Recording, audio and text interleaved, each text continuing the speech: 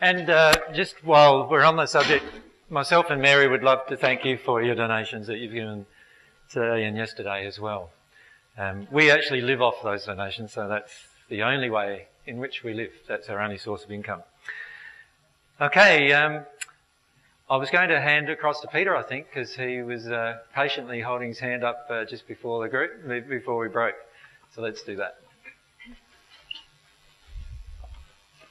Thanks, AJ.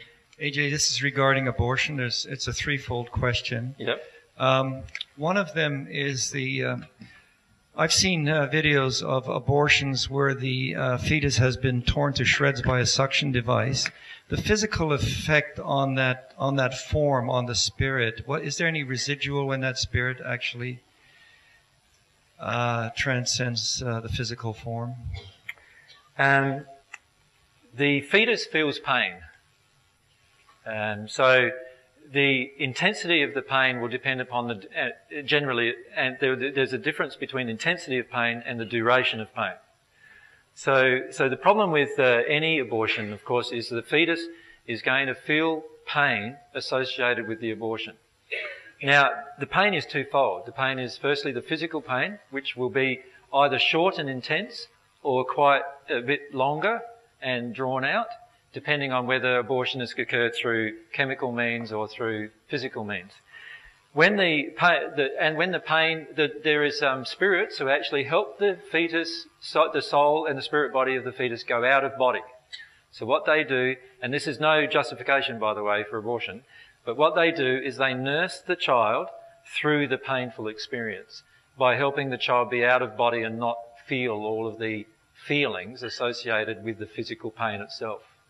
Because the spirits who do that know the intention of the parent, so therefore they surround. So abortion clinics are actually surrounded by spirits who are trying to nurse children through this process of transition, which is quite painful.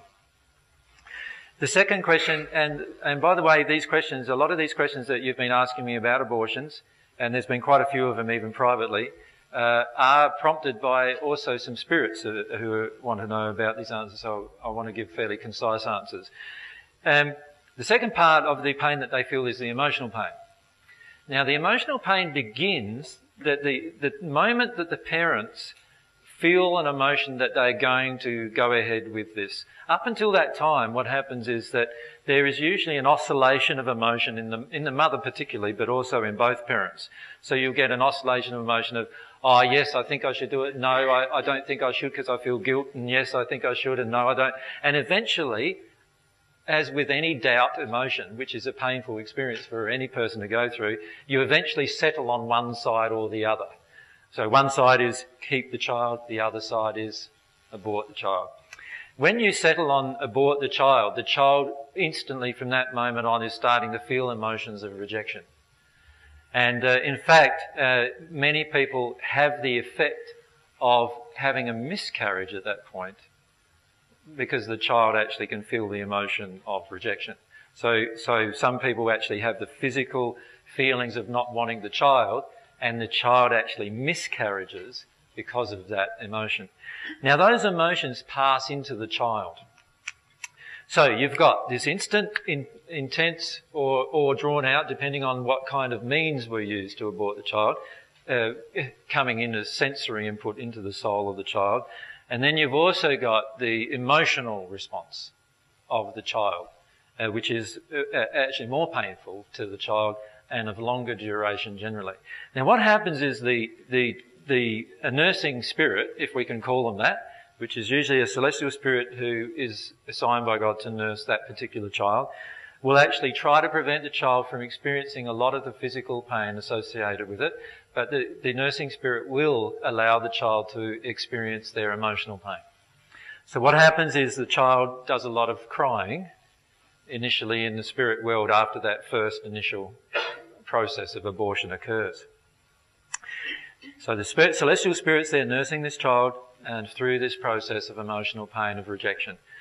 Then the spirit gives all of the love that the spirit is able to give, and that actually regenerates the child and allows the child to have an emotion inside of it of self-awareness regarding its own identity, and also allows the child to experience a feeling of self-worth. So the child then gains a feeling of self-worth. But in order to actually allow that process to continue, which may take many months, the nursing spirit prevents the child from visiting the parent. And it actually prevents, I don't know if you're aware, but whenever you have an emotion for somebody, for whatever reason, whether it's a love-based emotion or an unloving emotion, there is an emotional hook that goes out of you to, and it's like a stream of energy that goes out of you to the other person. And so if you're a mother who's aborted, or your father or mother is aborted, and you still have the emotions that I've done the right thing and so forth, there's this emotional energy going out towards the child. And what the caring spirit does is cut that energy off from ever receiving the child, being received by the child. So the child doesn't get those emotions. And that way the child is allowed to go through this process of actually having some self-worth and growing up with self-worth. Now what happens a lot of times is a mother, or both the mother and father, at some point in the future recognise of the choices that they've done, and they go through these emotions of, wow, I realise now that I've done the wrong thing in this particular situation. The key is to look at, I mentioned this earlier to somebody, but I think I'll write it on the board in terms of what kind of emotions to go through. There's usually a whole group of two separate sets of emotions. There's the reasons, and I'll put the word reasons in quotations, because really they are the justifications of why the abortion took place. My suggestion is, if you have had an abortion, write down all the reasons why at the time you felt you needed to do that. Does that make sense? All the reasons why. Both parents, not just the mother, because this is something that's attributable to both parents. All the reasons why. In the reasons why, if we refer to all those reasons, they are your fears. Does that make sense? The reasons that you're listing, so the reasons why you did the abortion, when you list them all, they are all your fears. And to be frank with you, those fears were great enough to create the destruction of life. Were great enough to cause you to destroy life. So they're pretty big fears. Does that make sense? Now, those fears are pretty big fears, and they cover grief inside of you. Some causal grief inside of you from your own childhood. Do you follow me? From your own life. And the key is to allow yourself to firstly identify the fears, and then allow yourself to feel the grief of those causal emotional reasons why you justified the destroying of life. You only justify the destruction of something through a fear. Right? Now that's one set of things to do. So that's one group of emotions. There's a whole other group of emotions you're also going to have to work through with regard to abortion. And that is, you will have an emotion generally of guilt. G-U-I-L-T. Guilt. Now, an emotion of guilt is a pointless emotion to experience. When I say pointless, it is your way of getting out of other deeper emotions. All right? Now, let's see what you're getting out of with this guilt. There is actually a process that goes on in your soul when you do something disharmonious with love. And this is anything disharmonious with love, by the way. This process happens, but it happens a lot when we do big things disharmonious with love more than when we do little things disharmonious with love. And that is, we have this law that comes into operation called the law of compensation. You probably have heard of it as the law of karma, right? What you sow, you reap. It is actually a law that causes a consequence to be placed upon your soul for actions that you took that were disharmonious with love. Whether you are sensitive to them or not, sometime in the future you will feel them. Now, for most people, they don't feel them when they're on earth. So what they do is they, go through life trying to ignore it. You know how you have these little thoughts pop up? Oh, the abortion pops up in my mind. Oh, suppress that back again and we're off with life again, right? That's how most people react to these kind of events. Does that make sense? So another thought pop up, oh, I treated that person badly. Oh, suppress that one, go on, with my life. Another thought pops up, oh, I harmed my children then. Oh, forget about that. I tried my best, and I go on with my life like that. This is how we finish up acting in our life generally, is these little thoughts pop up. Those little thoughts are the beginning of our awakening to the law of compensation. Now, whether you're here or whether you're in the spirit world, you are going to have to experience the results of every single action you took. Right? Now, most of us don't do that here because we ignore the results of most of the actions we took. So what we need to do is come to allow the results to hit us in their full emotional force. Remember, this is an emotional process that's going to hit us in their full emotional force. So I'll go through feelings of, shame and then probably deeper feelings, and I'll actually grieve what I did. I will go into a state of grieving, which is actually a state of repentance. A-N-C-E.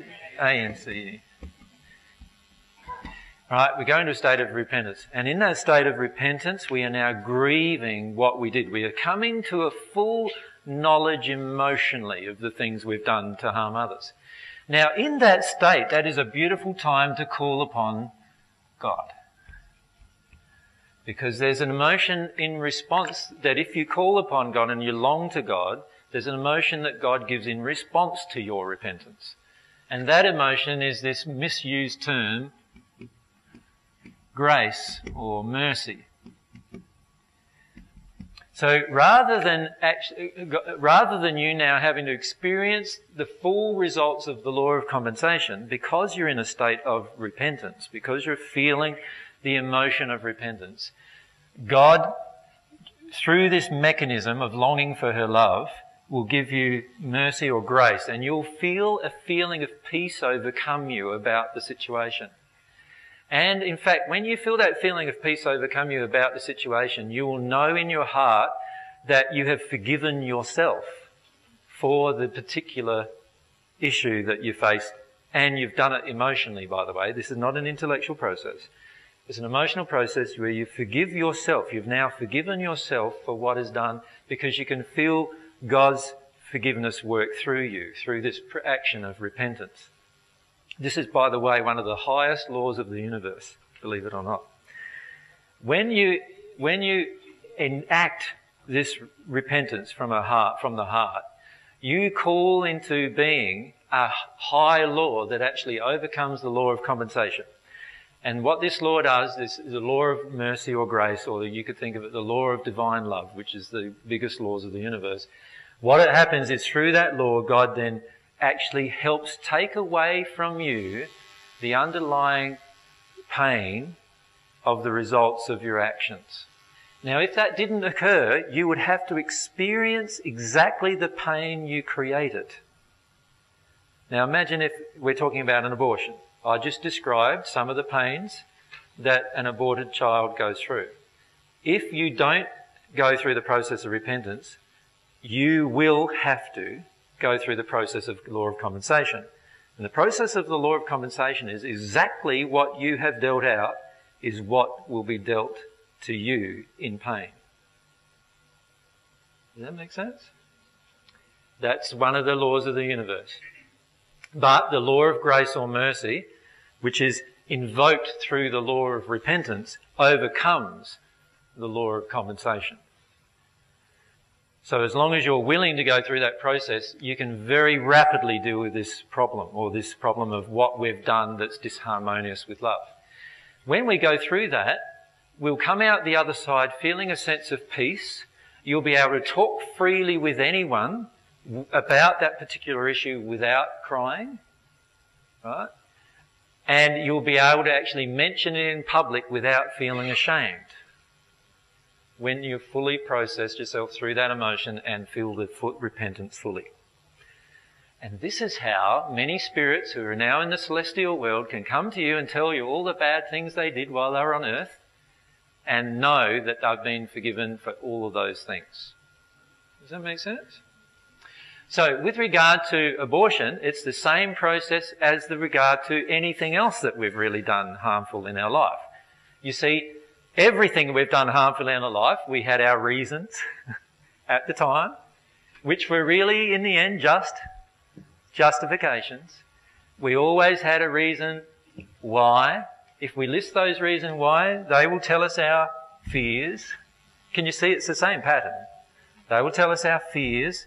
Our fear was we were willing to, instead of destroy life, we were willing to break love because of our fears.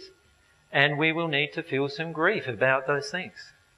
Right? When we feel the grief, and remember the grief is regarding the causal reason why we did those things, they are released from us. We will have guilt about everything that we've done that broke love, because that's an automatic reaction to the soul. The law of compensation kicks into effect every time we do something disharmonious with love, whether it's natural love or divine love, doesn't matter. The law of compensation will kick into effect. We have the choice of feeling the full effects of the law of compensation, or we can go into a state of repentance. The state of repentance is this deep, heartfelt sorrow and desire to deal with the underlying causal emotional reason why I did what I did. When we do that and we ask God for grace and mercy, the underlying reason will be lifted from us. You'll feel a sense of peace and calm overcome you, and you'll be able to speak about these events without any fear, without any sadness, without any shame, without any terror, without any guilt. Does that make sense? Exactly the same process for everything we do that is disharmonious with God's love. So I wanted to go through that with you because this is a part of how divine love works, if you like. And what a lot of the spirits in the spirit world don't understand is these laws. You see, they understand the law of compensation. In the spirit world, it's called the law of karma a lot, right? They understand that law a lot. And they feel the effects of what you sow, you reap. There's a saying in the spirit world that the wheels of God grind very closely. You know, like, when you're grinding flour, if you've ever seen a flour mill, you get a seed and it gets ground, and then it goes into a powder. That's what God's laws are like. They're going to grind every error out of you. Right? One way or the other. My suggestion is be wholly involved in the process, and it will be the shortest possible process for you. If you're not wholly involved in the process, the law of compensation, the law of attraction, the law of cause and effect, and all these other laws will kick into play, and it'll be a slow, long-winded, painful process for you. It's up to you. The laws of God grind and grind and grind. God has cleverly constructed her universe. Right? It's not like man, you go along to man, you go along and say, oh, but Your Honour, I did it because I was crazy at the time. Right? It's not like that. It's not like that with God. You can't do things like that with God. God knows what you did and what you were feeling at the time. You can't get away with it. None of God's laws let you get away with anything unless there is repentance, unless there is this feeling. Now, you can see that is a very, very similar teaching to a lot of Christian teachings, right? For any of you who've been in a Christian religion.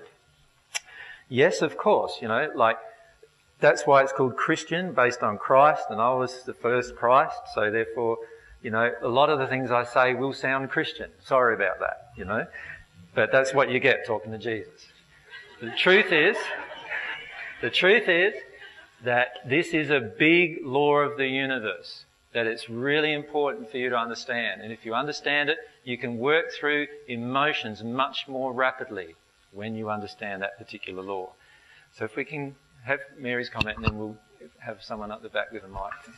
I just wanted to, I haven't been in a Christian faith, yep. But I wanted to make the point that this repentance is a very emotional place. Yeah. It's not something... it's not like deathbed repentance. Yeah, I have tried to be repentant, but it's a very different place to actually feeling true repentance. Yeah. Perhaps you can explain the difference between trying to be and feeling it.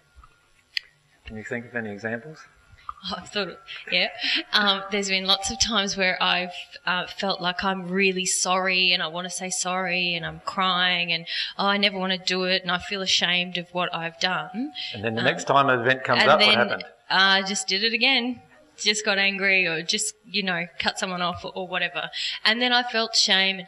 And this is why guilt is such a powerful avoidance emotion, because it wasn't letting me get deeper to the actual reasons why I was taking these actions. Yeah. When I did that, I actually felt I really connected to what it was I was avoiding through trying to control or so I felt the reason why I was actually taking the action, getting angry, for example. And I felt that I really connected with that and felt grief about that, but I also felt a very deep longing towards God please take this away from my soul, so it's not within me anymore. Yeah. Yeah. Can everyone see that you can say sorry as much as you like, but if you do it again, you weren't sorry in the first place, right? So you see this a lot in a relationship. For example, the man cheats on the wife, says he's sorry, cries, does all these other things, and she thinks, he seems like he's sorry. 6 months later, he's cheating again. Like, was he sorry? No. What is real sorrow? Real sorrow is connecting to the causal emotional reason why you did what you did. That's real sorrow. A very important thing to understand, particularly in a relationship, because if you're wanting to get back with a partner who's harmed you in some way, like let's say we've got an abusive situation with a partner where the partner's maybe, yelling and screaming at you all the time, or maybe even hurting you, like physically hurting you all the time. Unless that person who's doing that deals with the underlying causal emotional reason why they do what they do, they are going to do it again. Guaranteed. If we deal with the underlying causal reason why we do it, we will not ever be able to do it again. It will be so abhorrent for us to even consider doing it again emotionally that we would never be able to do it again. Does that make sense? And that's not a fear of it. You get to a point where you just cannot do it. You say more. Yeah. No, it was just you were explaining that process with regards to abortion. Yep. And I just wanted to make the point that once the parents reach this place of repentance, then their children, the child that's been aborted, can actually then have a relationship with them. Yeah. You see, the reason why is that a child can reconnect, or to be honest, anybody can reconnect with a person who's repentant. So it doesn't matter what's happened in your life, but if a person's repentant, they're never going to do the same thing again to you. And so every single person on this planet, every single person in the spirit world can reconnect to people who have harmed them, tortured them, abused them, and all sorts of things, as long as the person who was the perpetrator is completely repentant and they've dealt with the underlying causal emotion. So you understand that when you deal with the underlying causal emotion, it creates an amazing draw back to a pure relationship with the person. And this is particularly the case with an abortion. So the child who's aborted feels a draw back to mummy and daddy when mummy and daddy are repentant for the reasons why they did what they did. And the nursing spirit, if the child's still quite young, will allow that process to occur under those circumstances, because that's in harmony with God's laws. What I wanted to ask, AJ, with that example that you've put on the board, you talked about listing the reasons why. Aren't I going to be in my intellect if I do that rather than actually in the emotion? Yeah, but see, your justifications are always based on emotional reasons. So your intellectual justifications always have an emotional cause. So someone mentioned to me in a break that one of their justifications was at the time was this justification that I won't have enough money to care for our child. Right? So that was a justification. There's a deep emotional reason in that justification. Lack of abundance, or worry that God's not going to provide. All sorts of emotional reasons might be in that justification. And this is why I say start with your justifications if you're having trouble getting to your fears and your grief. Because if you start with them, you'll be able to easily identify what the underlying fears are for those justifications. Remember, every emotional justification you have is based on a fear that you have of something occurring. So it's great if you can list them. So, for example, my justification, for example, for not doing bigger groups, right, is that I feel that I'm not ready for doing bigger groups. Does that make sense? That's my justification. But actually, it's an avoidance. The real fear is that when I'm in a bigger group, I will get more projections of condescension, more projections of judgment, more projections of unworthiness and so forth that I don't want to feel. That's my fear. Does that make sense? So you will find these things in every single thing you do. Many of you feel like a pull to teaching people whatever you've learned. And then you tell yourself a justification, which is, I don't like big crowds. That's the justification. That covers the fear. What's the fear? Fear of big crowds is something to do with how you'll be treated in a big crowd, how you'll be looked upon, how you'll be judged, and so forth. Work your way through that and then step underneath. Does that make sense? We can go over there with a mic.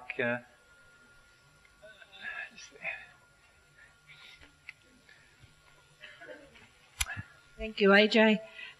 Forgiveness.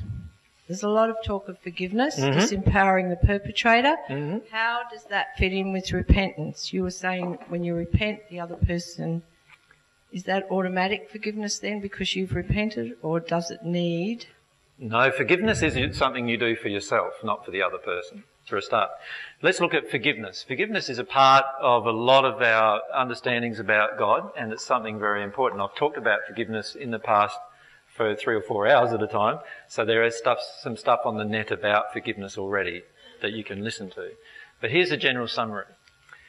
What does God do? The instant you break one of God's laws of love, you are forgiven. God doesn't demand it of you, anything of you. God doesn't even demand that you're sorry. God still forgives you. Now, you might not forgive yourself, or you may. A lot of times we think we've forgiven ourselves, but in reality all we've done is justified our actions. That's not forgiveness. Right? But from God's perspective, God forgives every single action. So if a murderer comes along and murders your family, God will forgive them. The instant that it happened. But there is this law of compensation. And the law of compensation is what you sow, you reap. The law of compensation is there's going to be an effect for every action you take. So therefore, even though God's forgiven you, there is a consequence of the laws you've broken. And those consequences will have to be paid by your soul, basically. Right? Now let's look at that in the sense of a relationship. Let's say or a parent-child relationship where the father abused the daughter. If the father abuses the daughter needs to get to a state of forgiveness before she can move on from that damage. And it's not an intellectual pace. I've heard so many people come up to me and say, look, I've been abused as a child, but I've forgiven my dad now. And I'm saying, I'm sorry, but you haven't yet, actually. Because to forgive someone completely, you've got to actually feel the underlying emotions they created through their interaction with you, inside of you. And you need to feel them and release them. And then you've forgiven them. So when you forgive them, what happens is this. When you forgive them, there is an automatic feeling inside of you now that you can love them even though they did those things. All right? Now you think with some pretty hard actions like abuse, for example, that's going to take a bit of effort in your part, isn't it, to work your way through the process of forgiveness. Now forgiveness, what that does is a number of things for yourself. What it does is it allows you now to no longer have any emotional response to the action they took towards you. Now, I'm not saying you manufacture that state. It's got to be a real state in you, that you no longer have any emotional response to the action someone took towards you. When you're in that state and you forgive, from that moment you can move forward on that issue. It is no longer an issue tying up your life and changing your life. But you know what happens on earth and in the spirit world a lot? We only forgive if someone's sorry, and even then we have a hard time, right? But let's say we wait to forgive until somebody is truly repentant. The problem with that is this. If I wait until a murderer who murdered my family is sorry for what he did to my family, I am going to be waiting a long time, which actually locks my own relationship up with God and my family by the event. Because remember, my family's now in the spirit world and I could still be having a relationship with them that is perfectly loving. So what happens is this. When I decide to not forgive, what I'm doing is I'm now basically basing my entire spiritual progression on the other person coming to a realization of what they did. Now, do you think if you're a murderer, you're going to easily come to a realization of what you did as wrong? Well, if you were going to easily come to it, you wouldn't even word it in the first place, probably, would you? Can you see that? So if you lock your life up waiting for the people who hurt you to be sorry, you will not ever be at one with God, and you'll never experience the beautiful emotions that come in that state. You won't experience the freedom that comes from forgiving yourself, forgiving them and forgiving yourself. So my suggestion is to allow yourself. Now, there's been long discussions that I have about forgiveness and how it takes place, and we just did one recently, I think, didn't we? So that's on the net, and you can download that and have a listen to that. So there's whole discussions about forgiveness and repentance and interactions and so forth, and love and self-love, all in that discussion. So my suggestion is to have a look at that. But in summary, if a person doesn't forgive, they are basically locking up their own spiritual progression and their own bliss. You are just harming yourself. And I've talked to many spirits who are in this state. We had a group of slave spirits come to us once, and their slave owners, this was in Barbados, and their slave owners, this was like 300, 400 years ago that they had been in this state. They were still in the hells of the first sphere. The spirits who were tortured by the slave owners were in the hells. The slave owners were in the hells deeper again. But the spirits who were tortured by the slave owners were still in the hells, and they didn't understand why.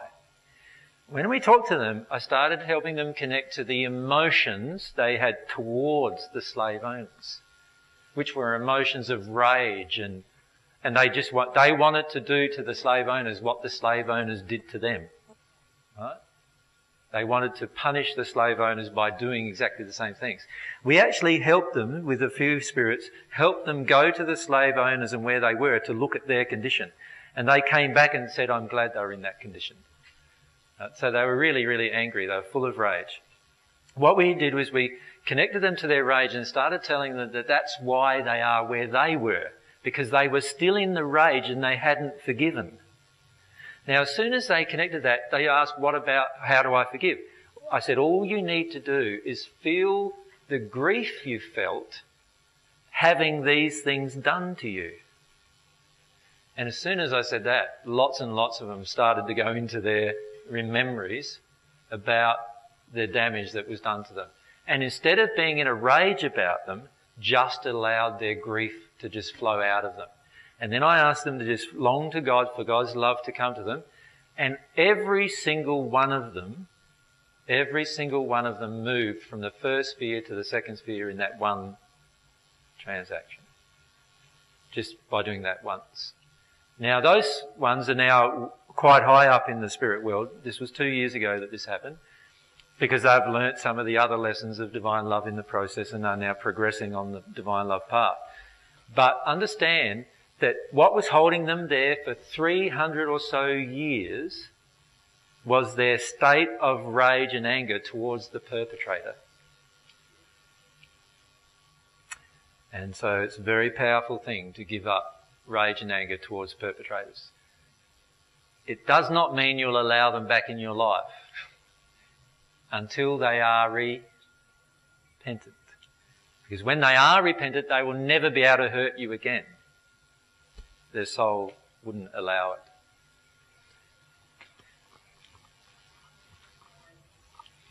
Thanks, AJ.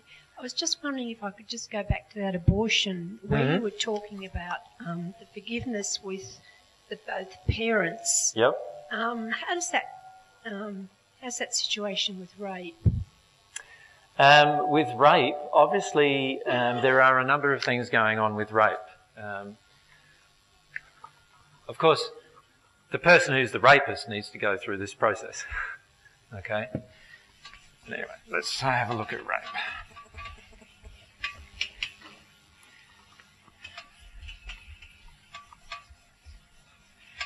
Now, please don't think then in all of these discussions about the law of attraction that I'm actually justifying the sin.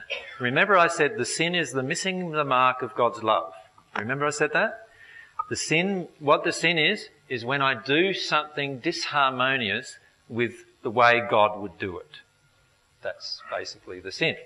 So the rapist is sinning, is he not? He is doing something that if he was in harmony with God's love, he would never be able to do. So that's the important thing to understand, is that everything that's done in disharmony with love is something that we would never be able to do if we were harmonious with love. And there is an automatic law of compensation effect on that particular person. So if I'm a rapist and I haven't dealt with the emotions that caused me to rape on the earth, in the spirit world, once I work my way through it, there would be a whole group of emotions I would need to deal with. Does that make sense? In the spirit world. Now, let's look at the rape in the sense of what's actually happening. There's one soul on earth who's, let's say it's the male perpetrator. Right? He's the perpetrator of the rape. He has a group of emotions. Passions, desires that have been distorted through the error beliefs that have entered him emotionally from his childhood. Right? Then we have in this case we'll say, the soul of the female victim. Shall we call her a victim at this stage, right? The victim of the crime. She has a set of emotions, passions, desires, and many of those emotions and passions and desires are also influenced by error, right? Which causes her law of attraction. Remember, it's our soul condition that causes our law of attraction. This male, due to these emotions, believes in his heart, he feels emotionally that actually raping a woman is a justifiable thing to do. That's what he believes. He wouldn't do it if he didn't believe it. So he believes, because of the group of emotions in him, that it's justifiable to actually have sex with a woman against her will. So he has quite a lot of emotional damage, doesn't he? He doesn't believe in the law of free will, for example, does he? Because if he did, he couldn't do that. He obviously has these emotional damages. If he's going to rape a female, these emotional errors are related to his mother in particular, or women figures in his life in his childhood. Does that make sense? Now, this female may have certain emotional errors in her regarding men in her life that cause this male, who is now in such a state emotionally that he is looking for the woman he can rape on a daily basis, really. And as soon as he feels it, and usually, of course, there is a whole group of spirits connected with this now. His law of attraction is now we've got spirits surrounding him, male spirits who are surrounding him, who also have this same belief. And by the way, There are literally millions of those in the spirit world who believe rape is justifiable. Still in the spirit world, in the hells of the spirit world, in dark places. So they look for a man who has the set of emotions that has the same kind of set of emotions they have towards women. Can you see that? So there's a law of attraction going on here, which heightens his emotions. And he now, with their help, is looking for a woman and a situation by which they can harm the woman and rape her. So he goes ahead, and once he finds that woman who has a certain set of emotional conditions in her, by the way, I'm not blaming her for that. He's the perpetrator here. He's the one acting disharmonious with love here, right? Once he finds her, he will rape her, for certain. Right? Now, what has to happen to fix it is probably the question. Well, one thing that can help the woman fix it, if she's been raped, is to actually deal with the underlying emotional things within her that causes these spirits to identify her as a potential choice to be raped.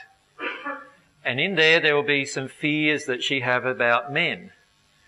And many of those fears will have come from her childhood. Does that make sense? And this is why many women who are raped have also had some sexual abuse in their childhood from men.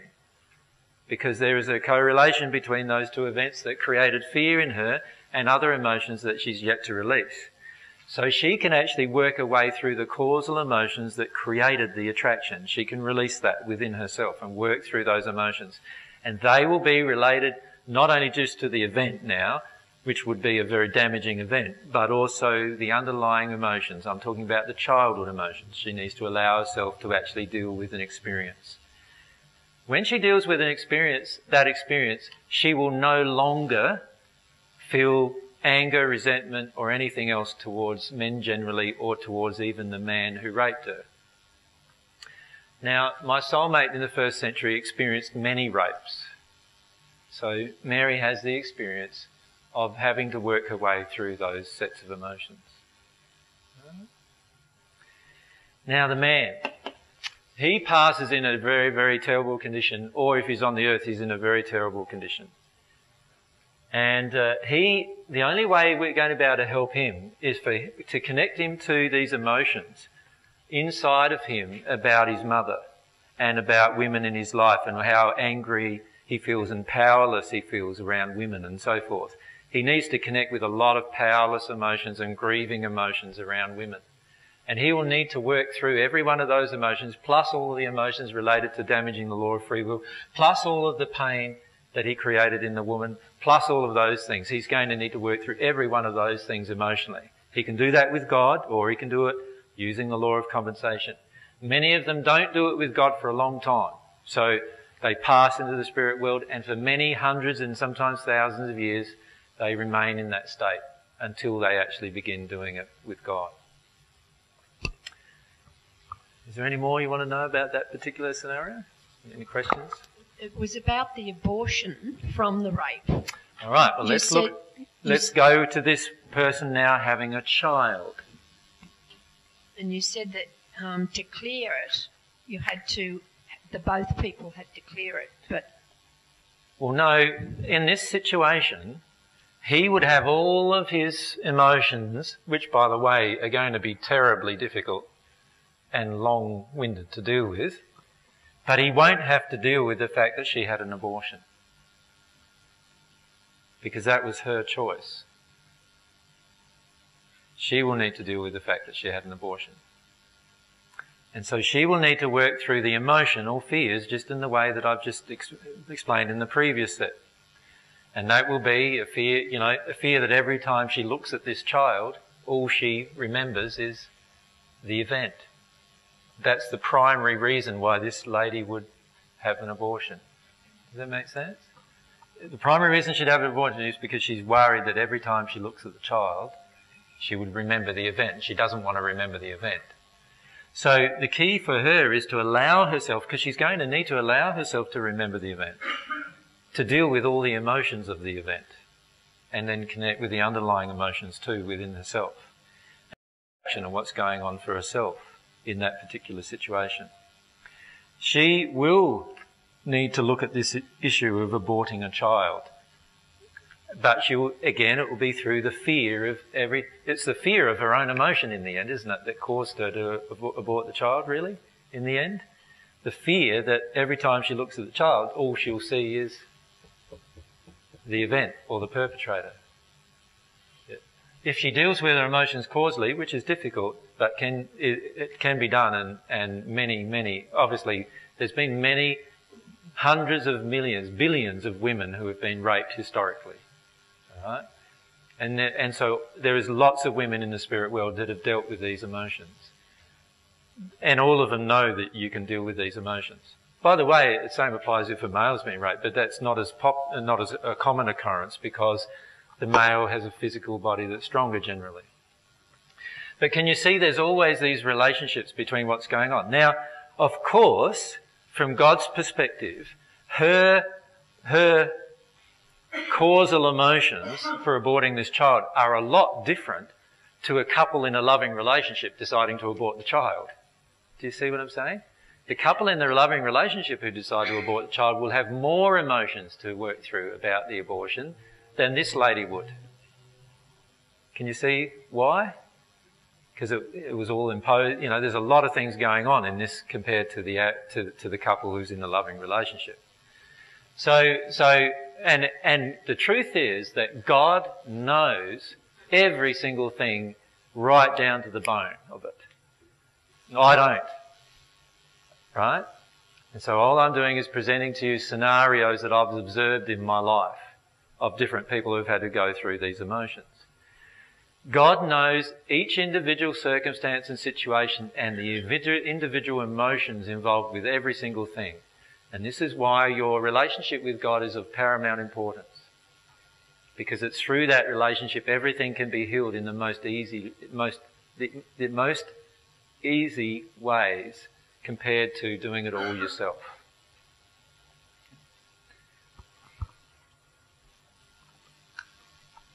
I'm just wondering, say it was a rape situation and there was no abortion, the child was born. Mm-hmm. Does that child take on the soul injuries from the father and the mother? Yes. So that child would then have to work through all the father's... Well, because the father was just there in an instant, it was only the instant he was present, if conception occurred, that the emotional injury would come from the father. Does that make sense? So in comparison to the emotional injuries that would come from the mother, there's a fair wide difference between the two states. So the majority of the child's emotional injuries would come from the mother and its environment. But it would be far better if the mother could allow the child to be born and even have the child give up for adoption rather than actually terminate the child for her soul condition. The other problem we have nowadays on earth is that we judge people terribly when mothers give up children. Right? We have this terrible judgment towards a mother giving up a child. But whose child is it again? God's child. Yeah, that's right. So if we keep that in mind, we will stop judging mothers and start looking at this child giving the best possible care that we can give it. Does that make sense? So we'll stop judging the mother. We will start actually looking at how we can help this child be loved. And if the mother says to us, I'm not capable of loving it, and then 2 years later says, now I am, I'd be perfectly happy with that. I wouldn't ask them to sign away their life, giving away their child, and then 2 years later when they feel sorry that they've done that, come back and I say to them, I'm sorry now, you can't have your child. You're like, oh, it's my child now. Now, if we all had the viewpoint that it wasn't our child, would we ever get into a situation like that? No, we wouldn't, you see. I would actually say to them, by all means, look after your child. Have you dealt with some of these emotions, though? Because they're going to affect your child. Do you know what I mean? So the truth is with everything is to allow yourself to deal with the emotion. In the case of the child being born, then obviously, yes, the mum's emotion will affect the child. So it'd be very, very good if the mum's emotions could be dealt with even during her pregnancy, because that will help her a lot that helps the child. Don't feel that you're harming your child dealing with a causal emotion during your pregnancy. You're actually harming your child when you suppress your causal emotions during your pregnancy. Right? Because remember, when you suppress all of your emotions, that's when the majority of the emotions fly out to the universe. It's when you own your emotions completely, now less of your emotions are flying out to the universe doing harm to everyone else. So the more you deal within yourself, the less damage there is to others. Go ahead. Can I just ask another question? Just based on ancestral trauma, you know, things get passed down on a physical level, say like a disease or a... Yep. You know, and I know you've talked about spirit attachments that have been with generational families for, you know, like diabetes and things like that. Yep. Because in my line of work, I do a lot of healing work with releasing ancestral trauma. And so when I'm going into the conception point and seeing the mother, I can actually go in and see the mother's trauma and the father's trauma. Yep. Or feel it. Or not see it, feel it. Yep. And so as I'm going through and sharing with the client all the things that come up, they're going, oh my God, that's my life. I've lived that out. And that's manifesting. So as we're clearing it, can you clear it and then have them actually have the consciousness that that's there and then release the emotion, not for them, but... So I guess what I'm trying to say, does the client have to literally go through every single emotion that they've taken on the parent, or is it just enough to just have the consciousness and feel it on the table and then that's released, or is it... No, okay. No. However, remember the principles of grace apply to every emotion. So when the person has the desire to experience the causal emotion inside of themselves, and they ask God for God's assistance to deal with these multi-generational emotions, God can then reach in and actually, because the emotion is flowing, it's a bit like this. Here's our soul, if I describe it like this. Here's our soul. Here's the emotion that's inside of me from my parents. Let's say it's from my mum in this case, right? Now, my free will means that if I have my free will totally open and expressive, everything, as Mary said earlier, will pass through me. Does that make sense? So this emotion would already be out of me if I'd done that, if I'm exercising my free will. Now, the problem with our free will is you can think of your free will as a cap over your soul, right? When you don't want to use your free will to do something, what you're doing is putting like a shell on your soul, it's a shell on your emotions. Now, for God to reach in, you think of God's hand. If you can think of a hand reaching in to try and grip this emotion. If you've got a shell on top, what can God do now? Nothing. Right? Because to do it would be to break one of her own rules, and that is, I don't want to do anything that you don't want me to do. Can you see? Right? So while I'm exercising my free will to block my relationship with God and to block the experience of this emotion, God can't actually reach in and help grab this emotion out of me. Right? But if I open up my soul and allow myself to experience the emotion, the potential of the experience even, now my soul is open and God can just, because it's flowing, God can grab it. Because the emotion is now flowing in me and I'm not preventing it through my own denial. So you can see very much it depends upon our will as to how fast we can release causal emotion. Another thing I need to say though is that there are two things you cannot do for another person. One of them is release their emotion. You will never, ever, ever be able to release another person's emotion. And when I say two things, like I could think of a whole list of things, but there's two primary things. And in releasing the emotion, I mean also desire. You cannot do something that someone else desires for them. So that, you know, they can only experience their desires. You can act on it, but you'll be doing it for emotional reasons that you're denying inside of yourself. The second thing that you will never be able to do for another person is give them God's love. So every time, you know, you put your hands on someone and invoke God's love to come through you into the other person, there's not God's love going through you into the other person. Because only God can connect to the person and give God's love to the person. So what's actually happening? Because that's been a bit of a dilemma for me, because I've done healing work for 8 years now, and over that time kind of come through theta healing and all the new age stuff, and found quite a lot of frustration with that because... Yep. So what's going on, we want to know. Yeah. Okay, let's have a look at what's going on. Here's your soul. Here's the soul of the person you're trying to assist, right? Right. So here's your soul, here's God. And surrounding you, there are lots of spirits, right? Particularly if you're doing healing, there are lots of spirits around you surrounding your healing process. By the way, around this person there's probably some spirits as well, right? Some of them who want to help the person are the ones who perhaps want to harm the person. In each healing situation, lots of different things are going on. There might be spirits connected to the person who are actually causing the person's ailment. So if you ask them to leave, or you ask God's love to enter them, that will actually ask them to leave in most cases. And so what will happen is God's love, if this person is open, can enter the person and actually help disconnect them from the spirit. Now that will look like an instantaneous healing for that person. A very successful day that day, right? And so their stuff goes away quite rapidly under those circumstances. Next week they might come along with a different problem because they haven't yet healed the emotion that caused the attraction to the spirit that was harming them. But that's a different story altogether.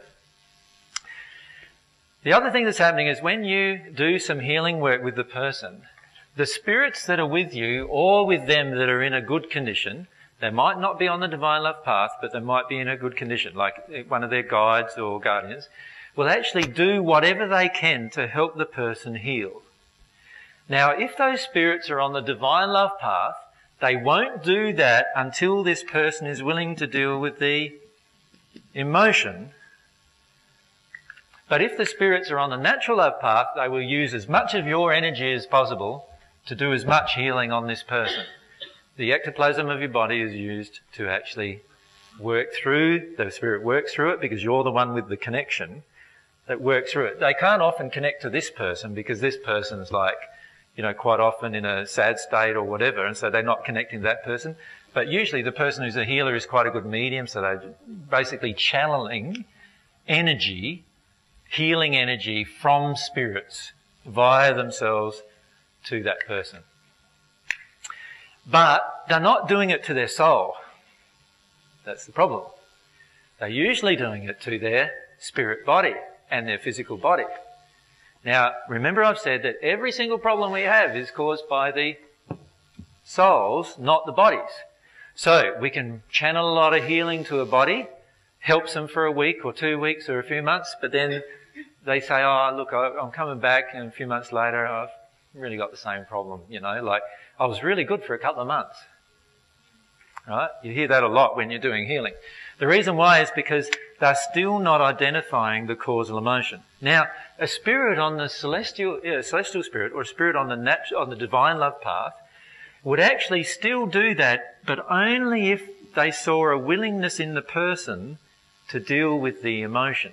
So in other words, when you're in a love state, you know when a person's got that eggshell across the top of their soul, if you like, right? And you can feel it from them. Like I can feel it from many of you when you come up to ask me a question. And I go, you don't want to deal with that. And I'll say that to you. And you say, yes, I do. Yes, I do. How dare you say to me I don't, And I say, well, I'm sorry, but I feel you don't. I can feel that eggshell that's on the top there, whatever that eggshell is. And I'll try and encourage you to get into that one. But a lot of times we don't want to know what that is because we're afraid or whatever, and so we don't deal with that. But when you're a spirit, you can see it. You can see it affecting the spirit body of the person, so you know there's resistance. Now, when there's resistance like that, a natural love spirit can heal through you this is the healer's soul, if you like. You're the healer. A natural love spirit can heal through you, but you're not going to heal the entire thing. You can't, because the emotion's creating it while you're trying to undo it. Right? And this is why a lot of people who have cancers, for example, go along to a healer, get lots of healing every week, they feel better for a day or so, but eventually the cancer kills them. And the reason why is because they are not dealing with the underlying emotional reasons why. And the emotional reasons are more powerful than the healing. And because the emotional reasons are more powerful than the healing, the condition degrades. So all you do is slow down the condition if you don't deal with the emotion, but you never actually heal the condition in the person. Except, of course, in the original thing that I said, if it was a spirit causing the condition, you can heal that really rapidly. And that's why you have these effects sometimes that are really rapid. Now, on the divine love path, if this person has the faith to connect to God and also has the desire to experience all of their emotion, which is called humility, so they have the humility to connect to their emotion, now God can connect to them directly. And that's going to be a pretty powerful experience.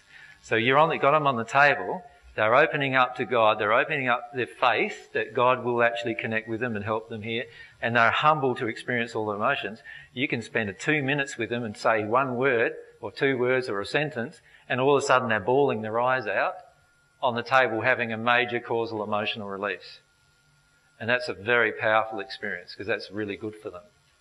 Eventually what was happening though is we want to teach them all to do it for themselves, of course, rather than having but as a healer, this is one of the roles you can have, is it teaching people how to heal themselves.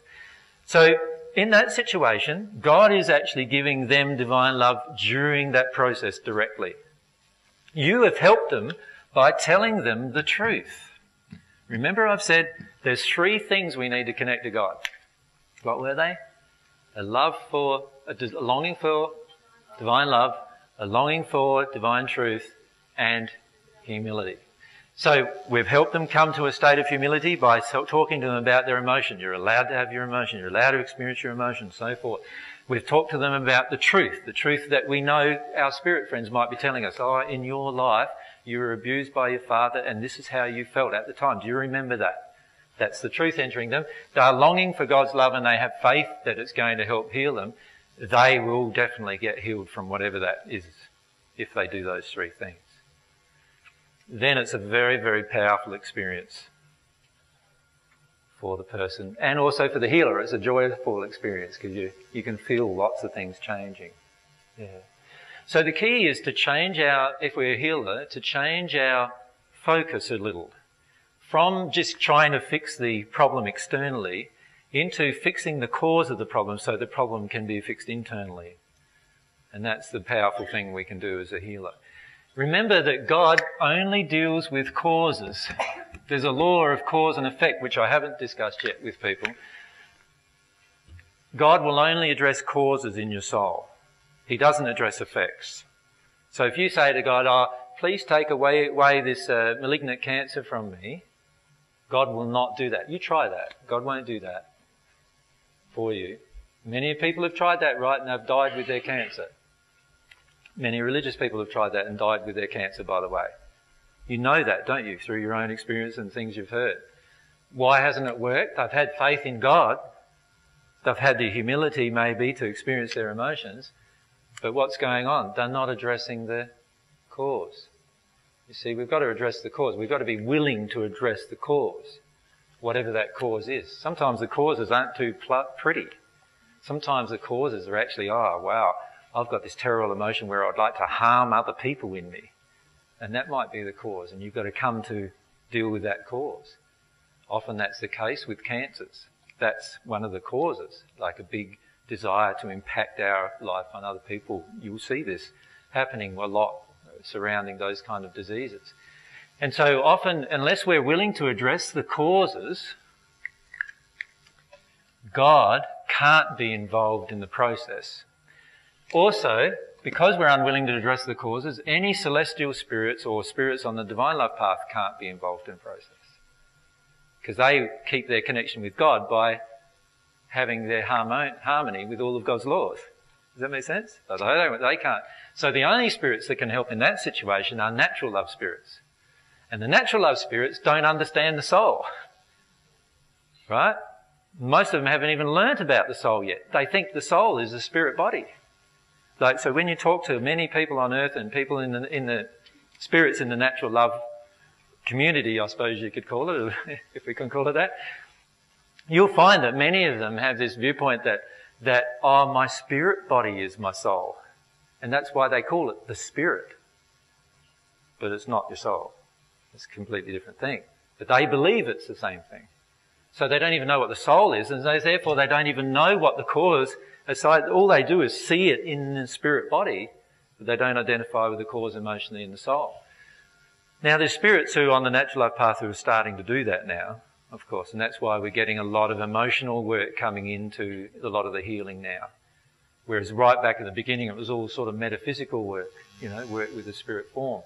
But now it's a lot more emotional. But even so, there's a lot of laws involved in terms of how powerful we can be as the healer. And if we understand them, it can work really well every time. Yeah. Does that answer? Sometimes my answers seem a bit long, I know. But it's fairly concise. Concise enough? Yeah. With the mediumship and healing sessions that we're doing now, what we'll be doing is going through in practice a lot of healing techniques in terms of what we would do in different circumstances and situations to help a person heal, and using a lot of healers know all of the different techniques of kinesiology, reflexology and all these other ologies that we have here on earth, and we can use a lot of those techniques in actually helping a person connect to God and work their way through the emotion and have faith and all those different things that are the real primary things. But down the track, once I'm in the condition and then others of the 14 and others of you are in the condition of one-ment with God, you'll be healing in an entirely different manner. Because all those ologies you won't need anymore. Because God will be able to operate through you and you'll know exactly what to do in each situation with each person to actually help their causal emotions to be released.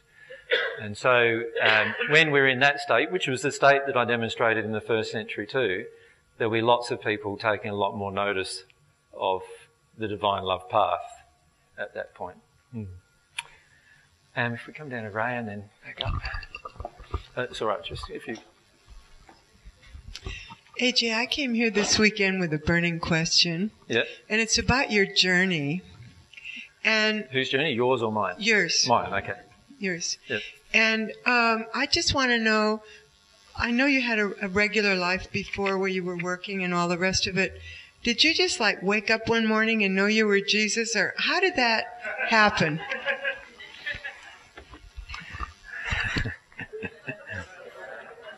It's a good question. It's funny that lots of people have never asked me this question, even though I say I'm Jesus, right? So I find it interesting how many people don't ask questions about the question about whether I'm Jesus or not. But anyway, all right, let me describe what happened. It's going to be a summary, all right? So it's obviously there's a lot of emotions involved in this summary. Shortly after I was born with a lot of physical problems. So I had a lot of fear in my body, and the fears in my body caused a lot of problems, particularly in this region of my body. And as a result of that, obviously I had some operations on my bowel and a few other things when I was very, very young. I was a couple of years old. The fear has been with me all my life. That fear, and it's only just started to be released from 13 years ago onwards. But what happened was when I was quite young and I could start having, you know how when you grow you start having your own memories. I would have memories of different things happening, memories of abuse mostly, which I couldn't understand at all. And by the time I was around 12 years of age, I'd blocked off all of those memories. So I'd done very, very similar to what an abuse victim would do with torture or sexual abuse. Just block it all off. So I actually remember sitting down one day when I was 12. I was in the backyard at a town in my hometown that I was born in, Loxton in South Australia. And I knew from that moment I'd never remember, this is how I felt, I'd never remember my childhood. Many of you don't remember your childhood, right? Still. And there's good reasons for that you need to investigate, right? Because there's emotions locked up in that. Anyway, when I was 7 years of age, I've always had a really strong bent towards God. always, ever since I can remember. I remember when I was about 3 or 4 years of age, sitting in our backyard in a little warm place, patting a cat, longing for God and missing my soulmate. I was 4 and I didn't understand any of the emotions of it, right? And so I've always had these connections with my soulmate and God that I couldn't understand. And when I was 7, my mother changed religion. She was a Anglican, Church of England, and she went through this big process of investigating different religions. But what she did was she compared all the religions with the Bible. How many of you have done that in your life? Like got out the Bible, a few of you, yeah. Got out the Bible line by line, compared it to that religion. Like, it's a pretty big job, and considering how many pages there are there. But my mother went through this process, and she finished up narrowing down to 3 religions that she liked. The Seventh-day Adventist religion, the Mormon religion, and the Jehovah's Witness religion.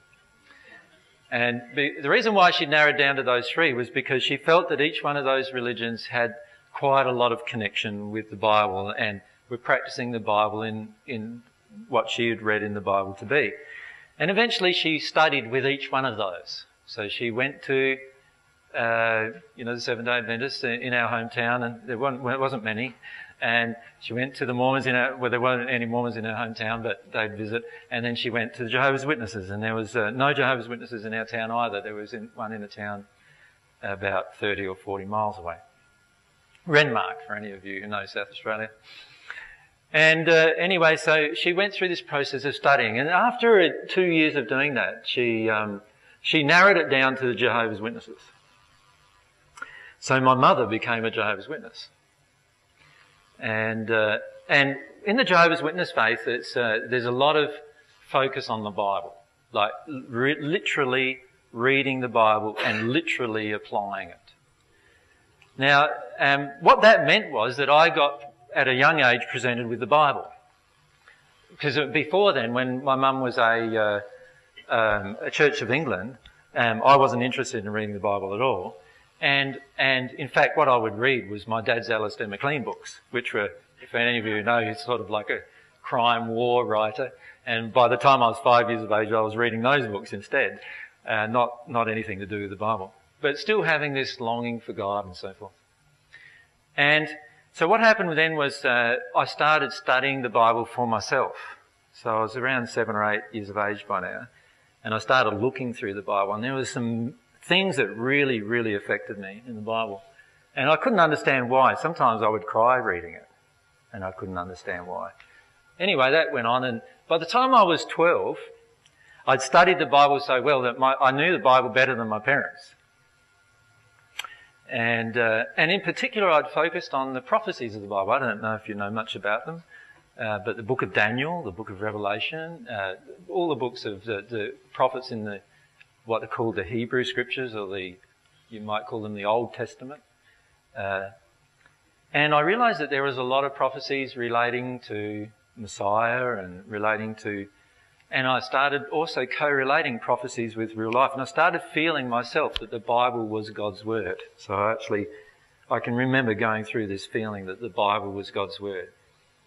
So from then on, I devoted my life to the Jehovah's Witness faith. Right?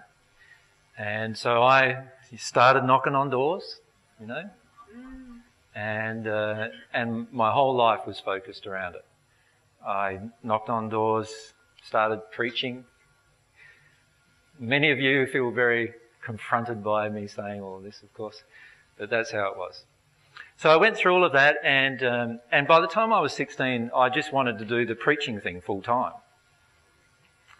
So I was one of these pests that came and knocked on your doors, trying to change your mind, Anyway. So, and then of course, I met a lady, when I was 16 actually, I met a lady, and by the time I was 19, I was married to that girl. And, we had 2 children, and, we were both in the Jehovah's Witness faith. And I became what was called an elder in that faith. So, I was up in front of lots of people, and eventually up in front of thousands of people. There was one time, 5,000 people, that I would speak to at a time, so. So anyway, I did all of that. I was quite young still. I was now in my late 20s. So I'd moved around a bit and still in the faith, but starting to feel quite a lot of emotions about other people's misunderstandings of love. And I noticed a lot of lack of love being displayed. So even though we were, trying to practice the Bible, on the other hand, there was a lot of times that the Bible, as I saw it, wasn't being practiced anyway. And in particular, with regard to the aspect of love, true love, for everyone. And so I started thinking and speaking a lot about love. And as a result of that, I moved to a new location and talked about love a lot. And in the process of moving to the new location, I found that the new location was even more unloving than the place I'd come from. And that just brought up lots and lots of different things for me. And eventually, because I was an elder in the faith, you had this role of policing the congregation. And what I mean by policing was that it's not so much policing, but whenever somebody in the congregation broke the laws of so-called love, but by now I'm starting to worry about this, but broke the laws of love, you would actually talk to them. And if they continued to want to break the laws of love, you would go through this process with them where eventually, if they continued to want to do that, you would remove them from the congregation. Does that make sense? So you would disfellowship them, it was called, or disassociate them. And in the congregation I was in, at the time, there were quite a few drunkards, and the Bible condemns drunkards, you see. So that meant that it was my responsibility to deal with this issue, and because I was an elder in the congregation. And in the process of doing that, I went through huge emotions that eventually I had a breakdown. Right? So eventually I had this emotional breakdown. I was 32 years of age when I had the breakdown. It was still emotions that I can feel now, just terrible emotions of like not knowing, just not being connected to myself anymore, feeling the terrible anger and hatred that was being projected at me for just following what I believed the Bible was saying I should do in that role. And I finished up stepping down from being an elder in the congregation. And during this time, ironically, that I was going through the breakdown, if I describe a bit about my personal life, for the previous 7 years, I knew my wife didn't love me. My wife 7 years earlier had fallen in love with another man, and although we were still together and she never left me, our relationship wasn't the same. And during that time also, there was 13 years where she was depressed in our relationship, from almost the time of our first child right the way through our relationship. She was very depressed as well. So I had all those pressures happening in my life, and at the same time I had 4 companies. And I was trying to run these 4 companies through an emotional breakdown. It sounds sort of like a super achiever type person, right? And it was like that. In the Jehovah's Witness faith, you don't get paid for doing what you do. So you've still got to earn money using other means. Does that make sense? So I would earn money by doing my computer work in my companies and so forth. At this stage, I only had, not 4 companies. I had, it's hard to remember with all the companies I've started. I had 4 companies, but there was huge emotional problems with all of the other owners of these companies. And I finished up losing our house, and all sorts of things went through during the same process or just before this process. And so I had all these different experiences where it eventually reduced me into just a pile of rubble, really. Right? That's where I went to.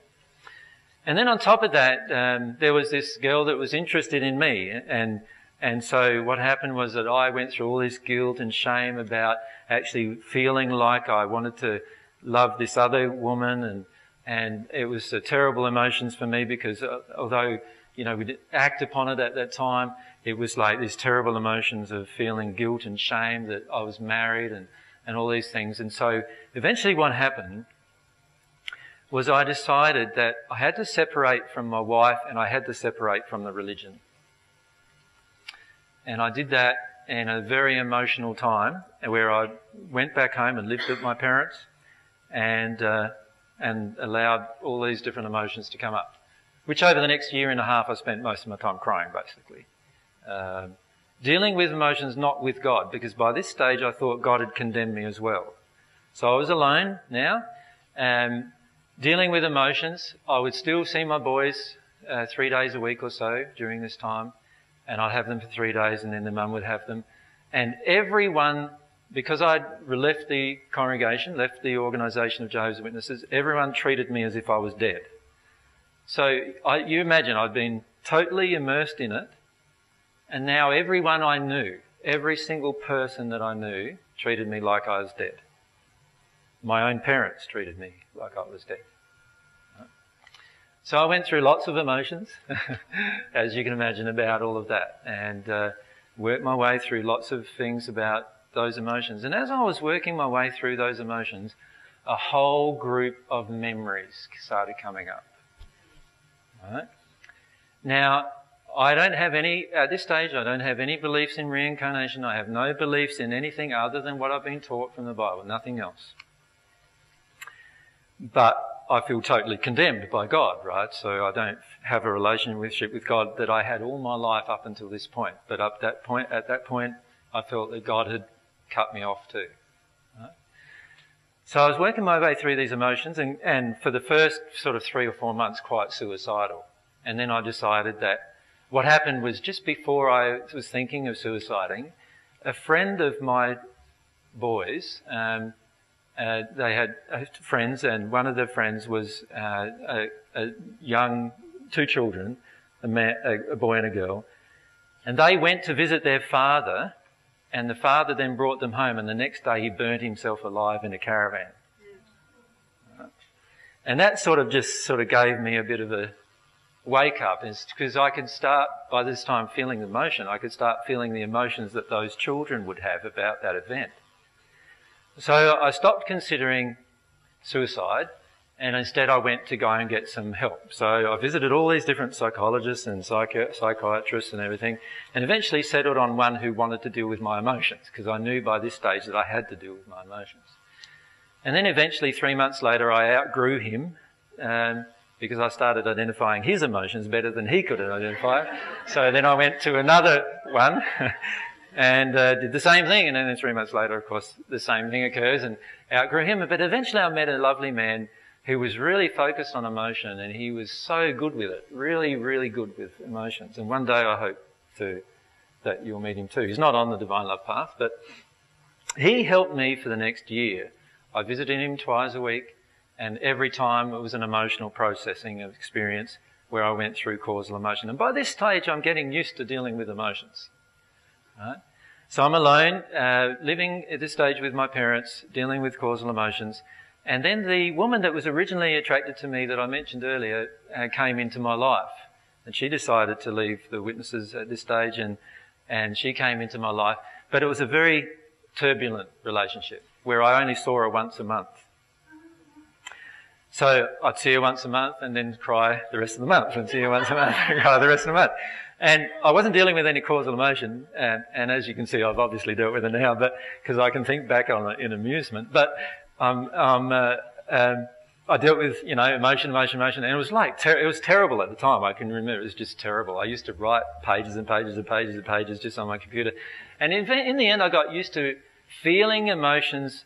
The first 3 hours of every day, I'd just cry. And then I found if I did that, the rest of the day was pretty good. Right? And then my boys decided, through a lot of religious pressure, because my ex-wife and the boys were still in the religion, they decided they couldn't see me anymore. And I went through some really bad emotions then. For about 3 or 4 months, I cried pretty continuously. And then I went through realising some things about God again. Realising that no matter what I'd done, God would love me, because even though my boys didn't want to see me anymore, I still loved them. Does that make sense? I still loved them. So what I did was I started to phone them, and sometimes I'd answer the phone, sometimes not. Sometimes I'd get the ex-wife who would tell me off, and so forth. And I did that for another year or so, until a year and a bit later, I decided I had enough self-worth by this stage, so I'd been doing that a couple of times a week, that I'd go around and see my boys. And when I've seen them, it just cut me up, because my youngest son had grown into a man in that time from being a boy. And I can remember just sitting down the road crying about missing out on that part of his life, which I still feel a bit that I have. Anyway, during this time I'm still dealing with my emotions, and I've got sort of a relationship that eventually 7 years later died because of the same reason why in the beginning, and that is that there was never any real love there. It was all based on emotional injuries. But during this time I was doing this cause and effect thing. I wasn't dealing with the cause, I was dealing with the effects a lot, right? But during this time I also was having huge memories of torture, abuse, some rape memories, childhood abuse memories, and I'm like, what's going on? Like, I've got no idea what's going on. And I just believe that I must have suppressed my childhood so much that all of those things happened in my childhood. And I went through all sorts of emotions throughout that experience. I remember one time I was sitting down describing to the guy who was helping me these nails getting hammered into my feet. And I couldn't understand it. I just thought, it's a childhood trauma of some kind, you know. And I'm bawling, and I cried for nearly 6 months about that one thing. Like, it was just emotion after emotion after emotion. And then I remembered other events too. I remembered some things related to my fears of dogs and all these other different things. So if you can imagine fragments of your life all sort of coming together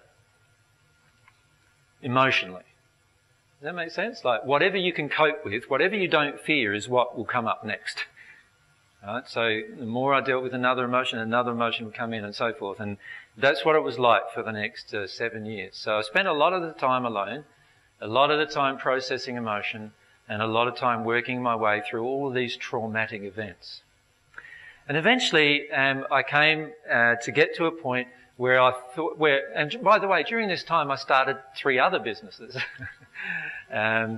which just added to the turmoil of my life. But I was controlling it really well because I was dealing with emotions now, which meant that things worked pretty well. So I became quite abundant.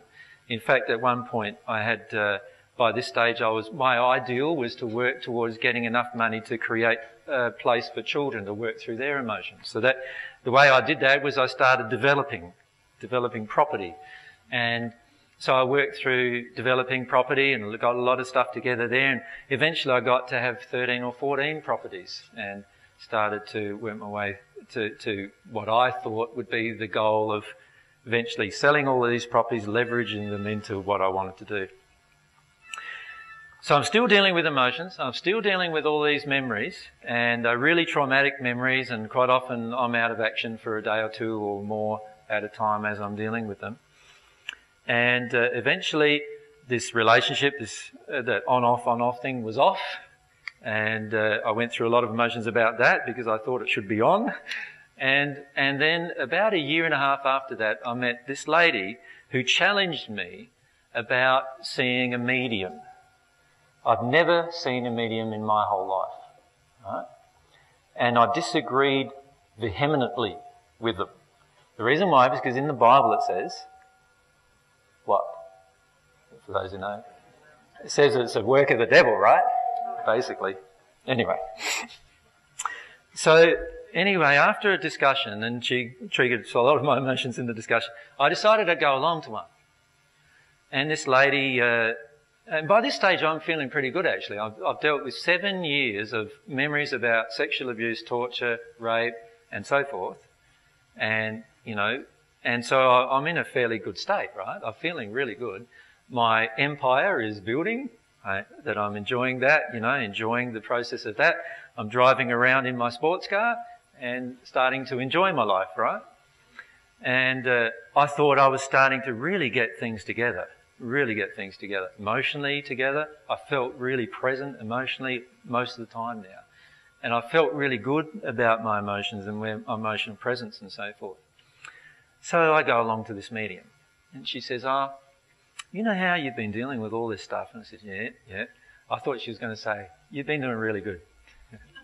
Well, she said, actually, there's a huge castle you've built around your emotions and you haven't begun to release them.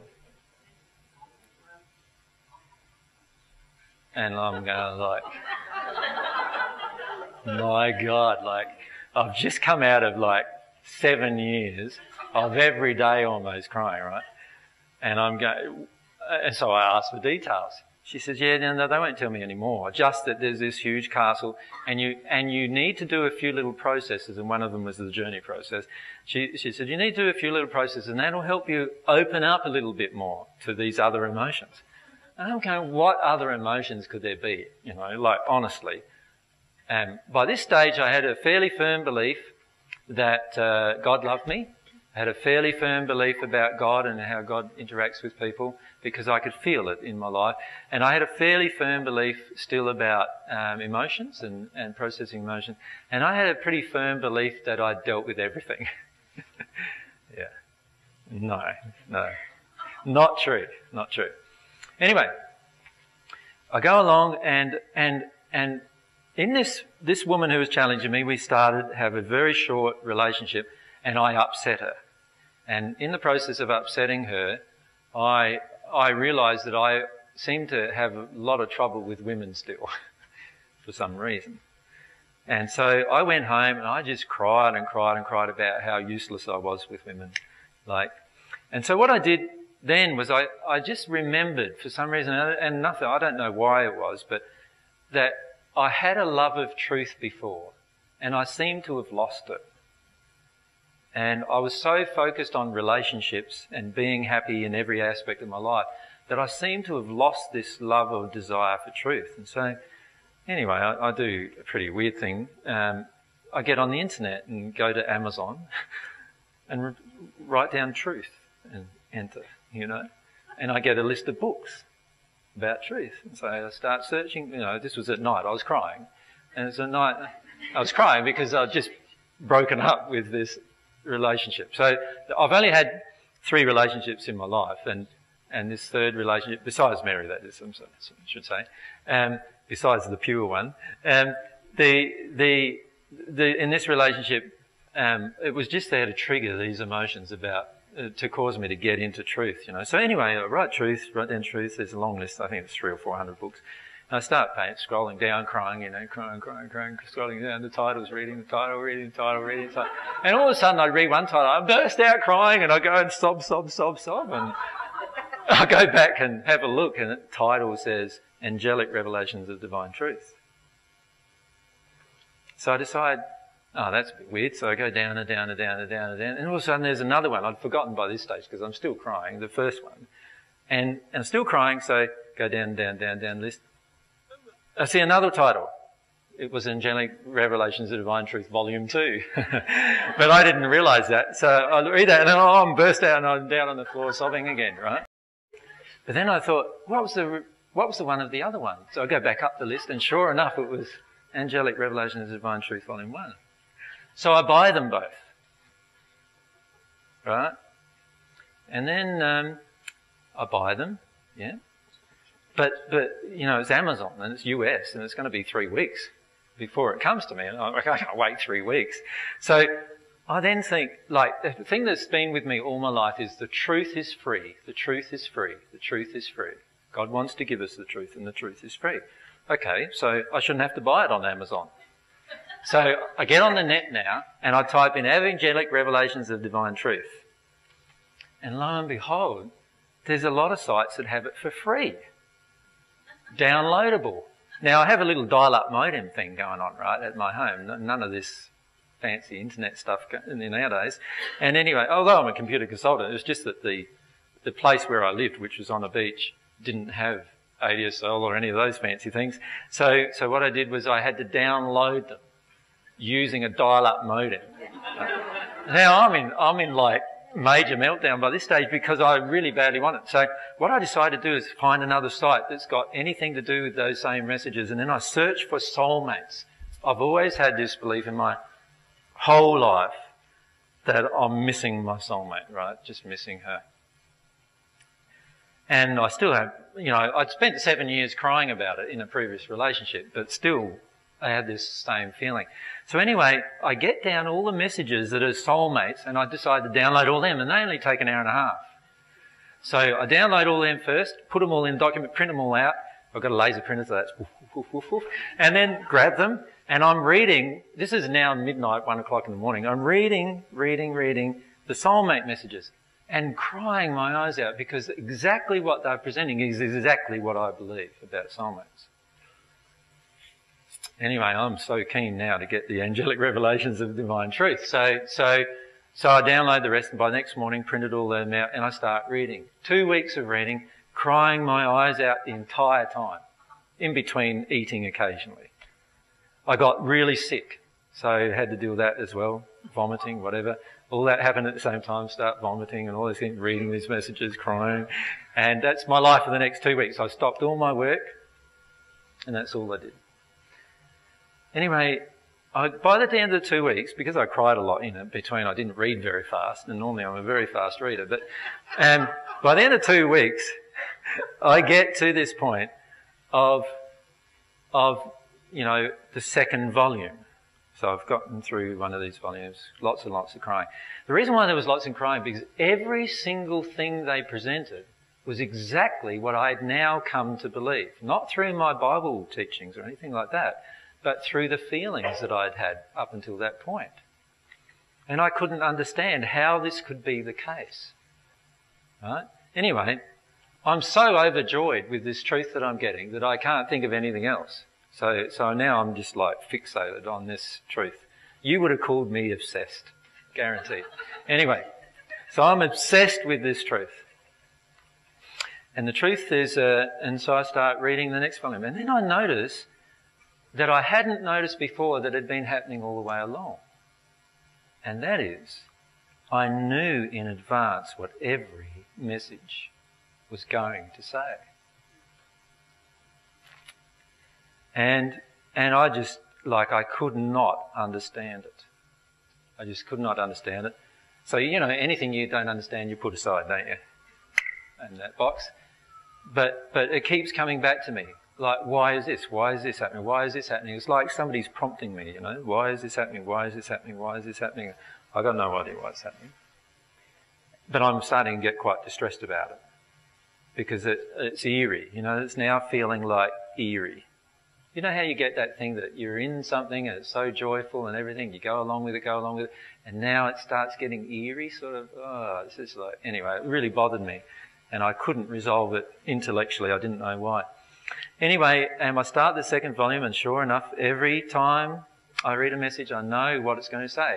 It says, the truth about God. I know what the truth is about God. I write it all down. Then, sure enough, present, exactly what I've written down is what the message was saying. Next subheading, truth about spirit world or whatever, and I read that, and same thing goes. I'd write it all down. These are not the same as my beliefs, by the way. These are not the same beliefs of what I grew up with. They're just totally new concepts. And yet I seem to know them in advance of reading them.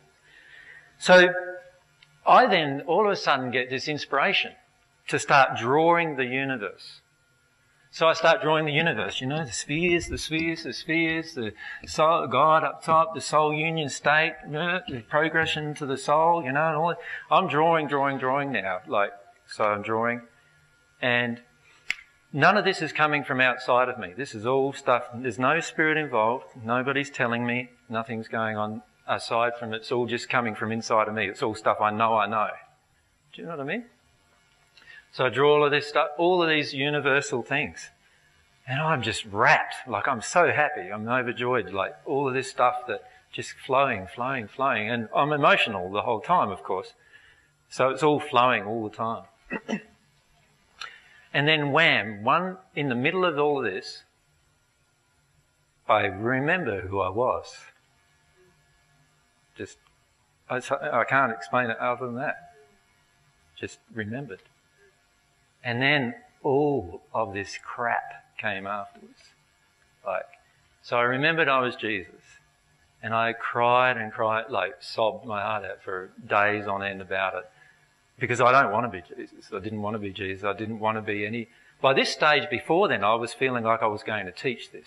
I knew I was going to teach this stuff. but I didn't want to be Jesus, and I, no one's going to believe me anyway. Like, would you? No, of course you wouldn't. After hearing that story, you wouldn't. You wouldn't believe I'm Jesus after hearing that story. That's for sure. So, like I'm in terrible emotional turmoil by this stage. I know who I am now, which is a beautiful thing, to know who you are. I know what I'm going to do for the rest of my life. That's a beautiful thing too. But it just is like, there's so much fear now, because not only was I now having these desires build in me about all these things, but I was now having memories of my life in the first century. So I started having memories of why I went through all of this, what I thought previously was childhood trauma. And I started reconnecting with all the events. You see, in the first century, when I was 21, I was tortured almost to death in the first century. And I reconnected with that memory of all of the different things that happened.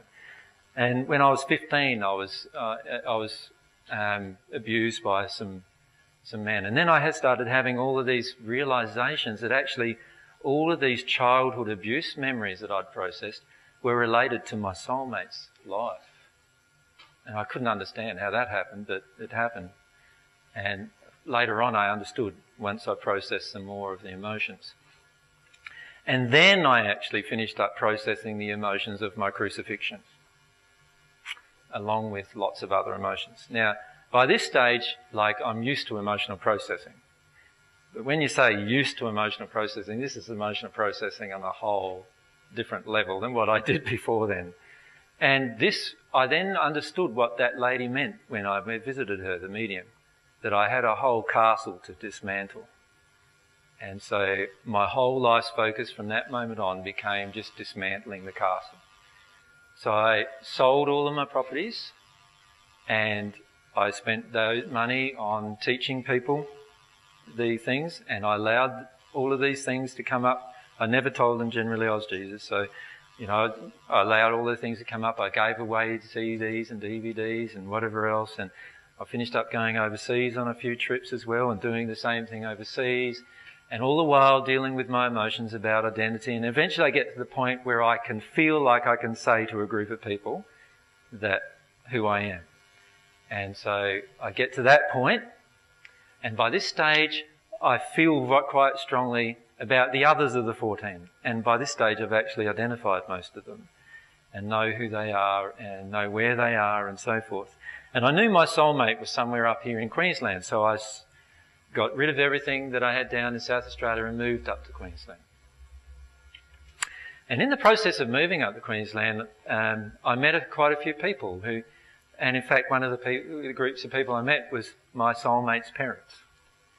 And I didn't know that they were her parents or anything like that, but I just knew I had to be in this location, in the Gympie location, it was around that area. Anyway, I still do presentations, still doing presentations, still working through my emotions. By this stage, I've resolved inside of myself all the issues of identity, which, by the way, is was a very traumatic psychological process. And it certainly wasn't something I enjoyed, and it certainly wasn't something that, that I wanted to be. It was in fact quite the opposite. I had lots of different times where I just disconnected completely from God and said, I don't want to be the person what it feels like I am, and for lots of different reasons, lots of different emotional reasons, and I had to work through every one of them. And most of it, of course, I was alone, so I did all of this alone. Thank goodness, probably, because if I had done it with someone around me, they probably would have committed me. And my mother did attempt to do that. So once she heard that I was saying that I was Jesus, she then went to some psychologists and they reported me, and then I had to go to have some assessments and so forth with doctors and whatever else, and they then determined very quickly that I wasn't a danger to myself or to others, and so they allowed me to live by myself instead of being committed. But I had to work through all the emotions of that as well, right? Which brought up quite a few emotions about, my family hadn't been speaking to me for a long time, and then the first time they speak to me, they want to commit me. Do you know what I mean? Like, there's a lot of emotions in that. And my father didn't speak to me for 7 years, and my mother about 3 or 4 years, and my boys for 1.5 years, and so forth. So I was totally alone at a lot of places in my life. Anyway, so I worked through all of those things, and then there's this burning desire to teach the truth. So I just focused on my passion, and I thought, well, no one's going to believe me anyway, who I am. So maybe the best thing to do is just not tell them. And then, of course, I went through that with God and realised that disconnected me straight away from God, so I couldn't do that. Then I thought, well, no one's going to believe who I am. And if I've got to say who I am, then it's going to be pretty, this isn't going to work very well at all, was my feelings. And in fact, everyone around me who heard who I was saying I was, felt the same way, of course, because that's my law of attraction.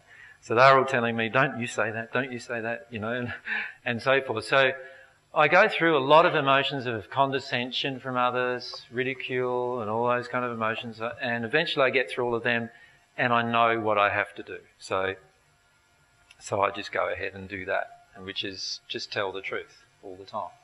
Just tell the truth all the time. No matter what the results are, tell the truth. And so I just start telling the truth. And ironically, for the first time, after that point, people started to listen. But before that point, before I didn't say the truth, I would have whole groups of the audience, angry, rageful with me. I would come out of every audience and go and cry. For many times for days on end. And then I would get myself all together again, work my way through a group of emotions, feel really good, go off, do another group. And then that would be triggered again and we'd go through the same cycle. To the point where now I don't hardly have any emotions to work my way through anymore. And I feel things quite strongly. And obviously during this change I made lots of changes and transitions, which are transitions you will find yourself making as well. And a full memory, almost a full memory of my life. So what happened was my first century life, I had lots of memories, and then my memories of the spirit life started coming to me. So I went through the different experiences that I've been in the spirit life. And then I started teaching spirits and talking to spirits and all those kind of things and working your way through issues there as well. And eventually come through all of that to this point where now I know who I am. It doesn't matter to me whether you believe me or not. What matters to me though is that I just want to follow my passion. And my passion is helping people get through all of their stuff so they can connect with God. That's my passion. And that's been always my passion. Ever since I can remember in the first century, that's always been my passion. And so I've just processed my emotions all the way through that. Now there's still memories coming to me, and there's still memories, during this time by the way, memories of our plans that we made in the spirit world came to me. And so I started remembering all of these plans that we'd made. The plans of what we would do in the future, what we would be doing on earth, why it's all happening now, why is it around 2012 that all of these events are occurring, what was going on in the earth, what would happen in the earth in the future, what kind of people would need to make what kind of changes in order for the changes of the world to occur. And all of those things, what I call the big picture things. They're the big picture things that I haven't talked to any of you about yet. So one day in the future I'll talk to you about them. But all those big picture plans came, and by this stage I'd attracted my soulmate into my life, and that's a whole nother story, which Mary can talk to you about at some point. So by this stage we're starting to work through our emotions together, working through, and Mary having memories of her life in the first century, her life in the spirit world. Exactly the same process I've been through, Mary's going through and started going through that 2 years ago. So now she's going through this process of remembering these traumatic events from our first century life, her life after I passed, my crucifixion, and then other ones of the 14 started doing it. Some of you have met Cornelius, right? The man who nailed me to the stake. He started going through the same experiences. All of these things are happening independently of each other. So we eventually meet up, and then eventually... So Mary was just blown away, weren't you, darling, with the first set of memories that you had, which you didn't expect to have at all. And it was just meeting, a few days after meeting with me, straight into some memories. And so every one of the 14 has had to start going through these processes. Some of the 14 who've returned are in a different state where they're just total denial of any of these processes yet. And there's 5 or 6 of the 14 who have not denied all their emotions but are denying some. And then there's myself, Mary and Cornelius, who are sort of working through our emotions in a more conscious way. And the others will come on board, I feel, the more we deal with our stuff, they'll start feeling that attraction. But in terms of who they are, there's 6 here in Australia, or 5 now here in Australia. There's 2 in Canada, there's 2 in South America, and there's 2 in South Africa. And there's 2 in the US of A who come from the Vietnamese culture, who are Vietnamese. So altogether there's 14. And one of us passed. John, the Apostle John, passed during this 5-year period that I was dealing with my emotions, and he was too. But he went into a shutdown place, and when one of the 14 go into a shutdown place, there's a pretty severe law of attraction, and he was murdered a month after he shut his emotions down. So, and he's with me now. It was a plan that we'd made that he'd go through these experiences, but at the time I didn't feel it was, and so it was difficult in one way losing his company, because he was one of the few of the 14 at the time that were dealing with some of their emotions. So what we end up with is this half of a man that's in front of you, still working through his stuff, trying to demonstrate to you how to become yourself, just by this process that I'm going through, becoming myself again. And I understand completely why I've chosen to do all of these things. I remember the choices that I made. And while it may be difficult for you to actually connect to emotionally and understand what's going on, I know that in time, if you follow the same path, this divine path that's been presented to you, that you will actually not only come to understand yourself, but also come to understand the truths that I'm presenting to you. Now, John Dole, who's organised this venue for us today, has done a lot of emotional, like kinesiology type testing on these truths that I'm presenting. But my feelings are that you don't need to do that. What you need to do is allow yourself to connect to the emotions of it and to see whether there's a ring of truth inside of you about it all, and allow yourself to then act upon that emotions inside of yourself. So if you do that, you will come to connect with God, and if you connect with God, you will know the truth, because God tells you the truth through that connection. So you won't need me. All I'm here to do is just to be an example that you can choose to follow, and it's not that you follow me, but just the example of how to work through all of your emotions and how to work through all of the issues and all the different... Remember, I started this discussion off with all the different boxes of different areas of things in our life that we'd have to work through in order to get to God. And my suggestion is, and maybe I just need to rephrase that, I wouldn't say to get to God. We probably should say in order to allow God to come to us, because God is just there waiting for you to make these changes. So if you follow all of those things, you'll find that you'll progress. Now, some of you believe in reincarnation still.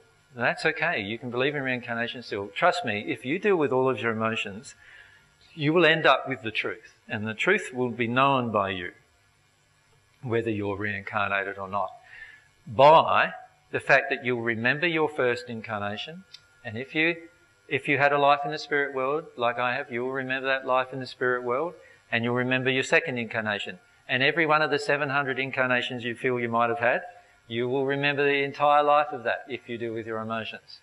Now, I put forward to you that that won't happen to you, because the truth is that there's very few people who have ever reincarnated onto this planet. But you can go down that track, and as long as you deal with your emotions, you will come to resolution about that particular thing inside of yourself. And you'll remember everything about your entire life. And so what's happening for me, And what's this gradual process going on for Mary too now, and Cornelius and others, is this process of remembering our entire life.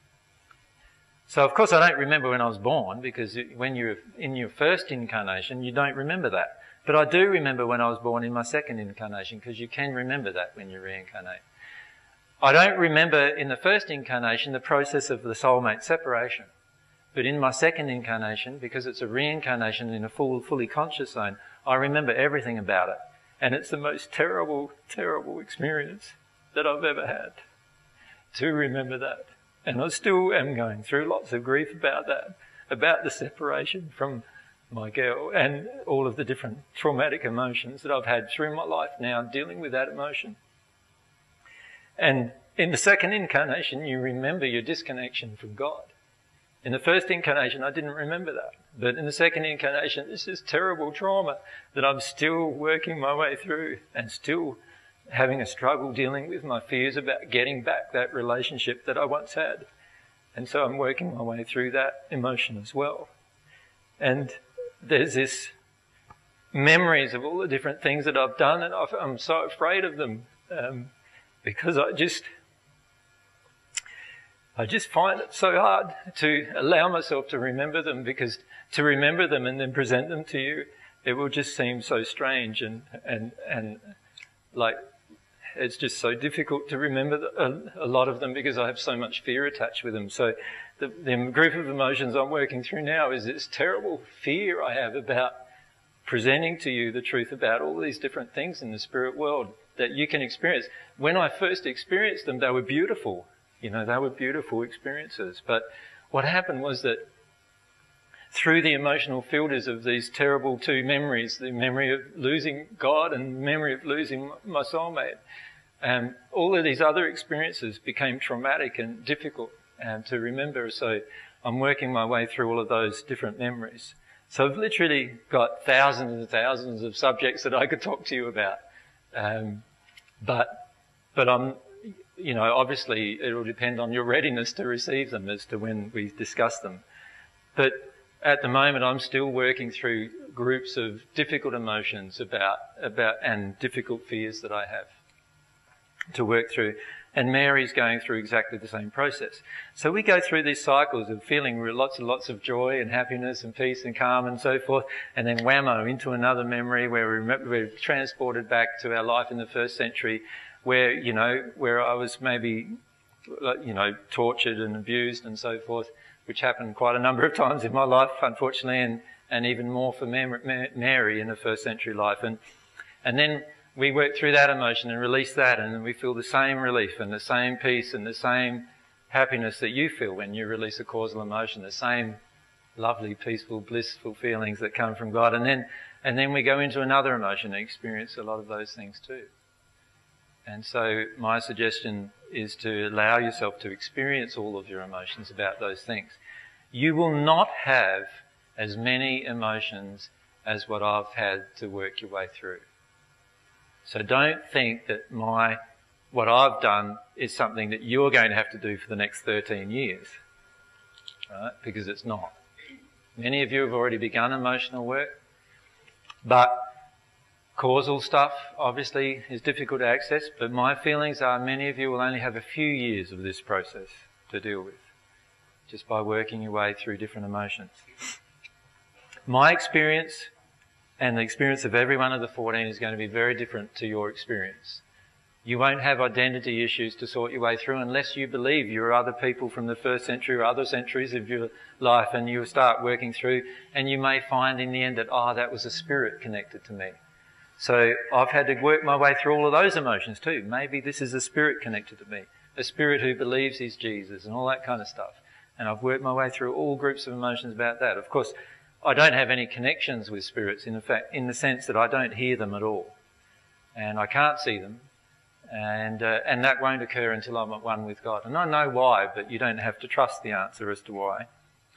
But what I'm doing is, what I came here to do is I came here to demonstrate to you how to get to be at one with God without having any gifts inside of yourself. No gift of mediumship, no gift of spirit communication, no special special abilities or anything like that.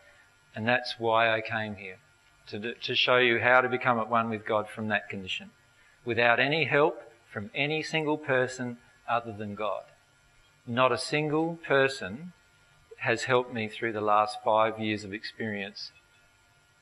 Most people have been derogatory and negative and like condescending and all of those different things to me during that time. And many of you in the past have felt those same emotions. Yes, those of you who know me much better now have felt those same emotions at different times towards me, angry or upset or whatever. And I feel all of those emotions, and I've had to work through my emotional response to all of those things. And that's why I can stand here in front of you calmly and say who I am, and maybe not that calmly a few minutes ago, but say who I am without worrying about your judgment and your criticism and worrying about what will happen with my law of attraction and so forth. And my suggestion to you is when you do the same as that, you will have your connection with God. You'll have your connection with the divine truth. You don't need me. You don't need anyone else in that connection.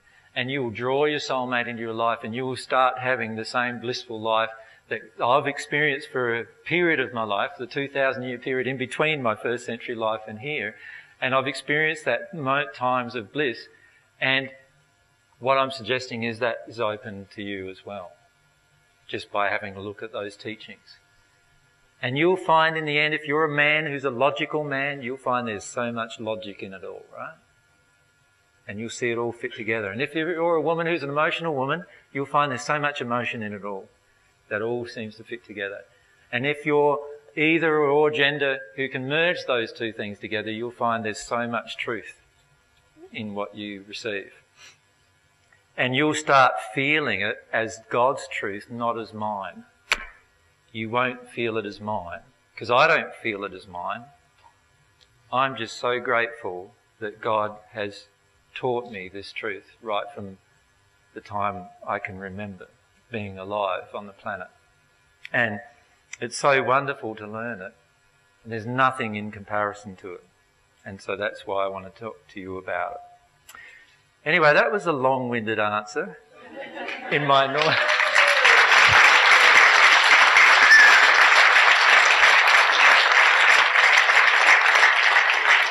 Now, of course, there's a lot more I could say, because condensing 46 years into a few moments is often very difficult.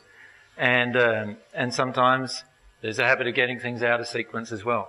But it must be getting pretty late by now. So many of you will probably want to be leaving, so that's fine. If you want to leave now, that's fine.